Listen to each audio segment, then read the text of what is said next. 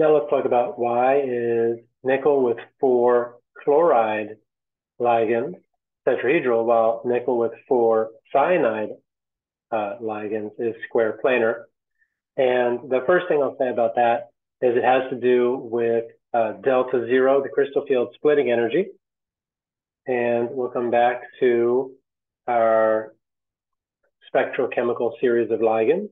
And you'll see, it's quite drawn up now, that cyanide is one of the most, or has one of the largest crystal field splitting energies, delta zero, while the other one, fluoride, is certainly a lot smaller, among the smallest ones there is. So first answer is going to be, so delta zero is much larger for cyanide. Okay, that's the first part of the answer. Let's do one. There we go.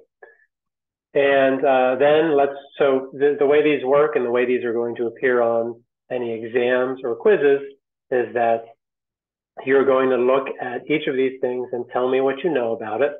And I will give you enough information to figure everything out. So for example, let's do pink for the tetrahedral one as much as possible. So tetrahedral, we're going to go back to our crystal field splitting energy diagram, which is in here somewhere. There it is. And tetrahedral has 2 down and 3 up. It's right here. So let's do that.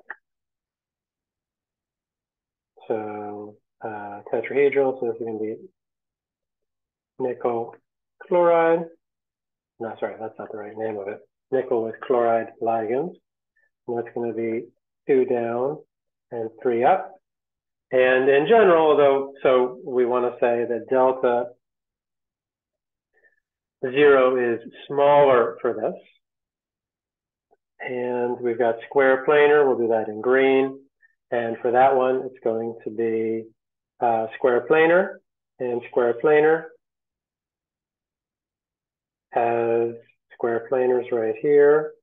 So 2, 1, down low, 1, so 2 and 1 down low, 1 a little higher and 1 much higher. So 2, 1, 1, 2, 1, 1, 1. And the exact spacing is not what I'm looking for, but I do want you to generally mimic the shape of them. And one of your questions might be what's delta zero for this?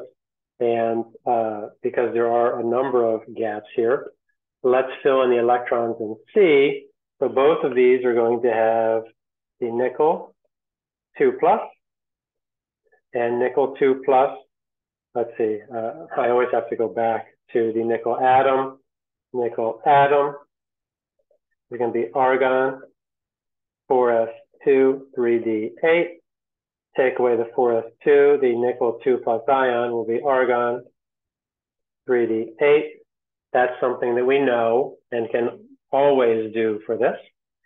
So now we have 8 electrons, and we can put them in to see, let's see, 1, 2.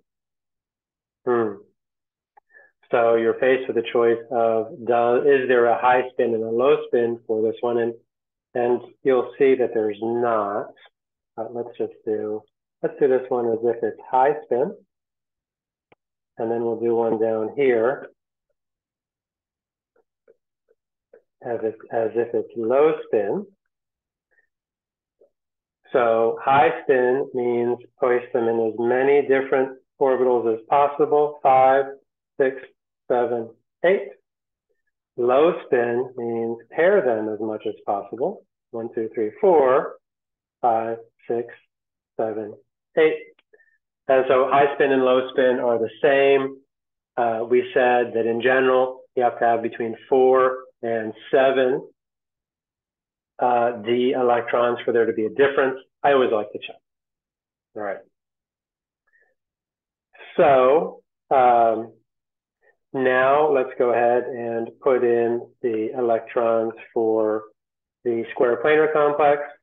For the square planar complex, because cyanide is such a strong ligand, a strong field ligand, it's going to have a large delta knot. And let's go ahead and assume that this is going to be low spin. And 1, 2, 3, 4, right? Always fill ones with the same energy first. 5, 6, 7, 8. And our delta knot will end up being between the filled one and the unfilled one, because as we go from the ground state, which has all of the electrons in the lowest possible energy, to the excited state, one of the electrons will move up. And our whole point of this is that it will be in generally the visible region. With cyanide, sometimes the energy delta zero is so large that you end up with an ultraviolet, and I'd have to check this one to see.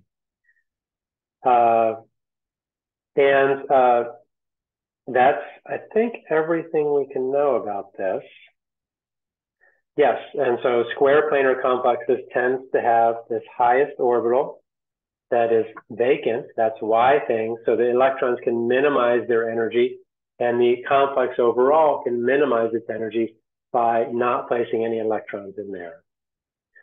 And this is why you can get differences in tetrahedral versus square planar for nickel. Everything in that group, nickel and platinum for sure. Still, the jury's still out on palladium. We'll see about palladium as I go and study a little bit more.